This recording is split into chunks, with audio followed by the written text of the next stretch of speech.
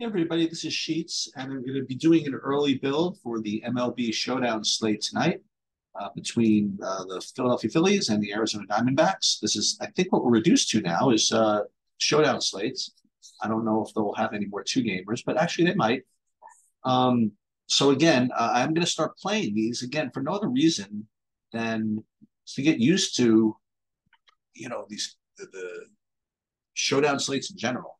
So I do like to play NFL. I do like to play um, the other sports as well sometimes, and I'm just learning to get better. Now, baseball's hard because of the relief pitchers. It's just harder than the other sports because of that aspect. But yet still, we're trying to learn how to build lineups. We're trying to learn how to avoid dupes, just like anything else. So what we're going to do is we're going to pull up SaberSim and see what we can kind of dream up here. We're going to use the SaberSim projections today instead of the TrueDFS ones because I haven't really tightened them up yet today. And the relief pitchers are just so fishy with respect to how tight the projections are.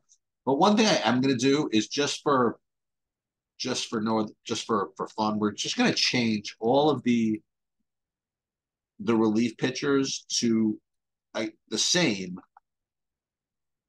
around their number. In other words, if it's close, we're just going to round it because I really don't want to preference one over the other just because they have like a 0.1% edge in projection. That doesn't make a lot of sense to me. So we're just going to round up or round down just the whole number. Can't think of any other way to handle this. So without just Xing them out, which might actually not be a terrible idea either. But we'll just put these here, and what do we do with these half pointers? Either X them or we'll round them all up actually. All right, so everybody's at 1, 2, and we'll leave the ownerships where they are, and we'll just kind of roll like that. Okay, so we already made a couple of lineups changes so we could just fire these things. And let me just kind of remind everybody what we're playing. We're playing the relay throw, and we're also going to be playing the perfect game, the relay throw of the lottery. We're going to play 30 lineups in that. And the perfect game just won. But so I put the contest size into the contest sim settings over here for both. I think I did for both.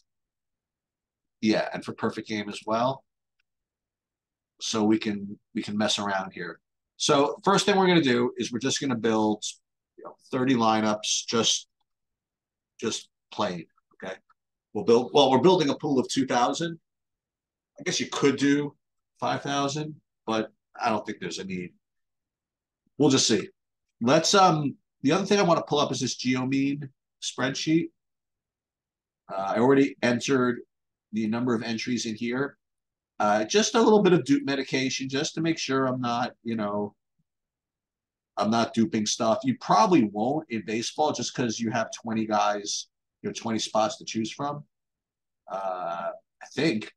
But we'll see. I would like to have a GeoMean of 21.6 or lower. So we are going to screen for that once these get built. So we're not even going to look at this. Actually, we could look at it specifically to see what kind of relief pitcher exposure we're getting. And unfortunately, we're getting a lot. It's just a little bit annoying. Maybe in the captain. Again, we didn't do a contest sim yet. So no, at least we're getting no relief pitchers in the captain, which is always nice to see. Now let's run a contest sim.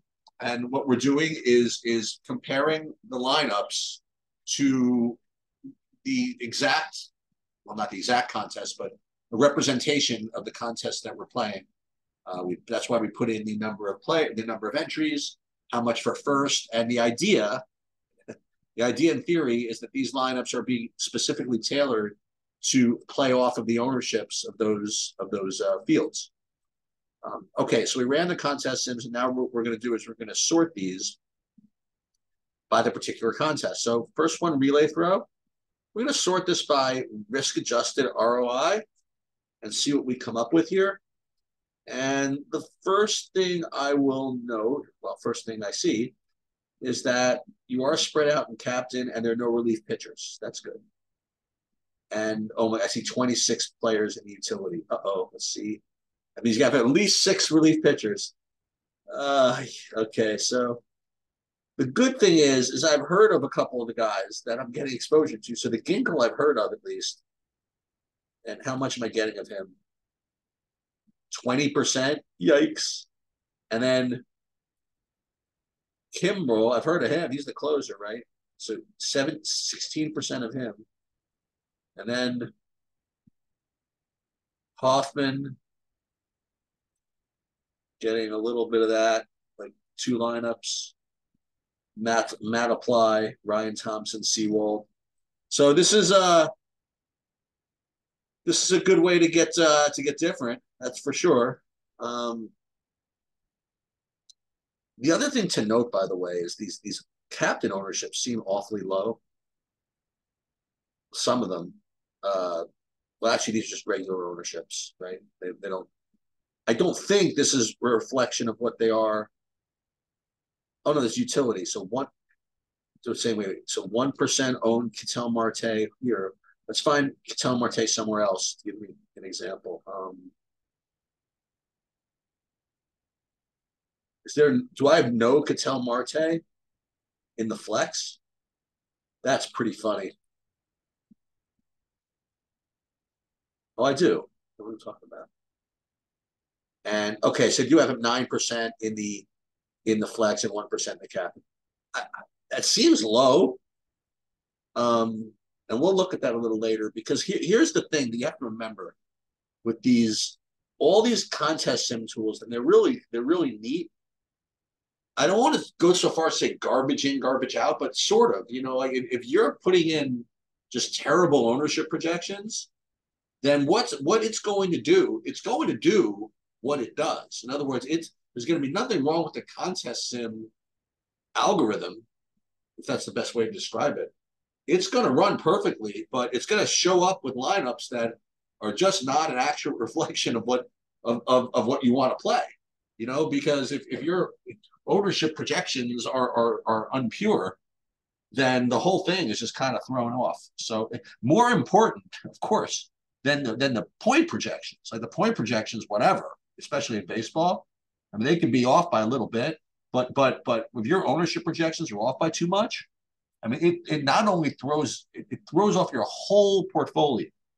Okay, so it's something to really keep in mind. I mean, that's why I really do like using the TrueDFS projections, the ownership projections. But the problem is with when you run the contest sims for SaberSim uses its own ownership projections to predict what the field is going to do. So what you need to do if you don't trust the SaberSim projections, I'm not saying don't trust them, but if you don't, then what you're going to have to do if you replace them with your own is run your lineups against your own lineup, sort of, is run your lineups against your own build in your contest sim settings. So like right here, like for example, relay throw, like if you didn't like the SaberSim ownership projections, you could run it against like this actual build, like the 5,000 lineups you built here.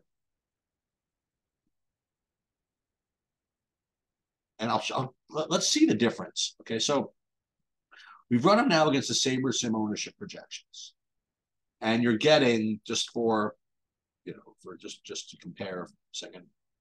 Highest owned would see utility 40%, Marsh, Thomas, Kelly. How do we judge this?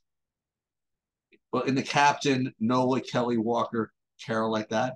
Let's do this again. Let's do this, but instead of running it against SaberSim ownership, we will run it against build one, meaning we're going to run it against like the 5,000 lineups we built without making any adjustments. Now it's not, it's still a SaberSim or Saber Score type lineup, so it's not as if we're playing it against the medians. But let's see the difference. This, and we're going to come back to this. Relay throw, RAROI. So the difference that I see when you run it against the build as opposed to against SaberSim ownership is your captains become much more condensed. I'm trying to wonder why that would be. And the other thing is that there's a random Brandon Marsh in here. It's 85% Noah, 10% Kelly, 3% Marsh. Where if you ran it against SaberSim ownership, it would be much more spread out. And likewise, in the utility, still getting Brandon Marsh is really highly owned in our builds here. Let's see how many what the relief pitcher exposure is with this build. So Mataply would be 20%, Hoffman 15%, Kimbrel 13. So the relief pitcher exposure is no different. What's most different is the captain. Is the captain concentration. All right, next thing I want to do before I choose which of these builds to run it against, sort of inclined to trust the SaberSim projections for now. I can always change this, right? It's either the SaberSim ownership projections or the actual ownership of the build that I made. I have to think. Well, this is a mind F, isn't it? I don't know. I really don't know which one I'm supposed to do here. But the first thing I want to do is I want to sort these by geo mean. In other words, I want to make sure, or let's see if I filter this by geo mean 21.6, as I mentioned earlier, that we get some lineups. Let's see what this looks like just for the hell of it. Show lineups with, now again, I've already done this work. Less than 21.6. So let's see what this does here. Yeah, so that's no problem.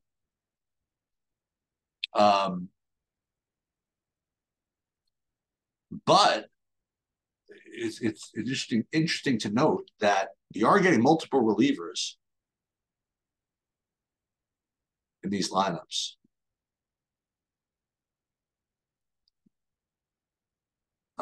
So I guess proceed at your own risk as far as that goes. So this one we have, but not all of them, but some of them we get multiple relievers. You got to be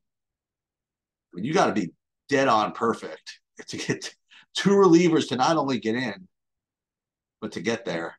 That's real tough. That's real tough. Let me see how it changed the. Now I'll get 30% multiply. I mean, that's rough. What else can I tell you? Captain here. Whatever. How about we take the filter off and see if that looks any better?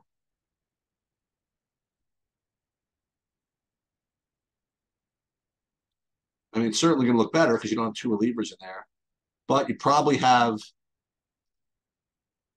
some dupes in here. Hoffman. So that's the real difference. Actually, there are a couple with double relievers in this batch too. My metric 76. So these are 23. It's not that bad. 28, 26, 25. So like just to compare, like if you put in, you might get two dupes if you have 25. It's just not terrible. We trade maybe a dupe for not having multiple relievers in all these lineups. I think it's probably worth it. So the other thing I want to do is see if can I get away with min uniques too? Yeah, I can do that. Because you could shuffle in the flex, right? Okay, so I think this is what we're gonna roll with. So we're going to have the build that compares to build one. We're going to be very concentrated in the captain. One of these two pitchers honestly has to, has to go off. Specifically Nola. Like Nola's really got to have a good game. That's fine.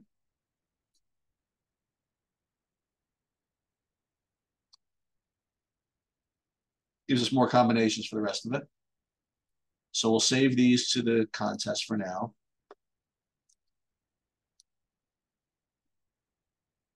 Put these in the relay throw. And then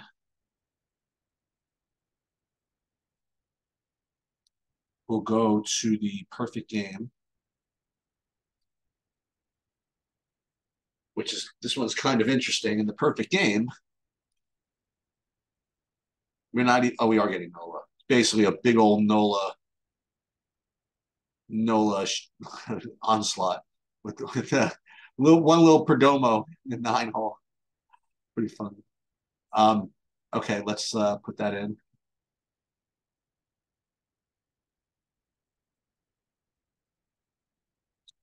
Oh, I didn't play the 3 max. Okay.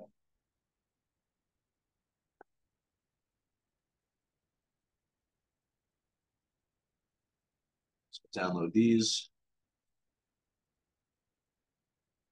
And then we'll upload these. So these are the struggles as I try to figure out the best way to make use of all these different tools and these different settings, because don't let anybody tell you otherwise. This is not settled. In other words, nobody's really sure how to use these things.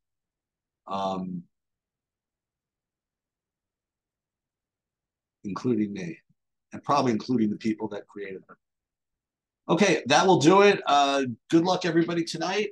And tomorrow, we will do more of this stuff. We might even take an early look at the Showdown slate for Thursday for the football. And we'll have a hockey slate to go over. We'll do some more golf, maybe an early look at the NFL.